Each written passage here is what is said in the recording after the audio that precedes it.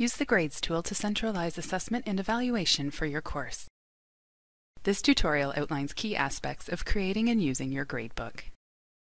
You must create a gradebook to use the Grades tool. Your first time in the Grades tool, create your gradebook using the Setup Wizard. The Setup Wizard lets you select which grading system you will use, how you want to calculate final grades, how you want to treat ungraded items, and grade scheme and display settings.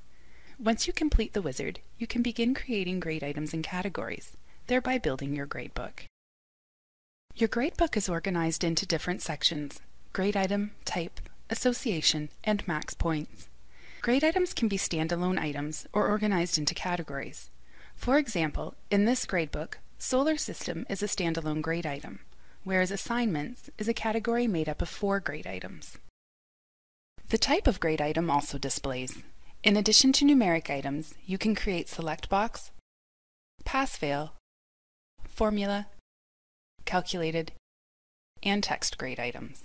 If you link a course activity, such as a discussion, Dropbox, or quiz, to a grade item, this connection will appear in the association column. For example, each grade item in the Assignments category is associated with a Dropbox folder in the course. The Max Points column displays the maximum score a learner can achieve on that grade item. For example, the final exam in this gradebook is worth 40 points.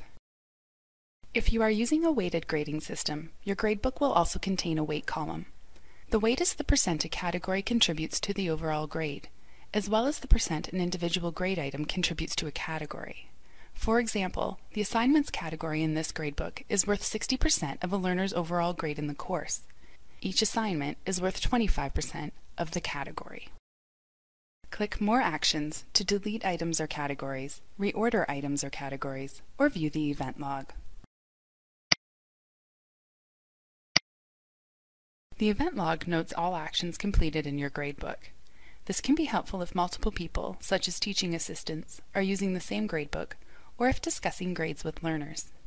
To return to your gradebook, click Manage Grades in the breadcrumb trail.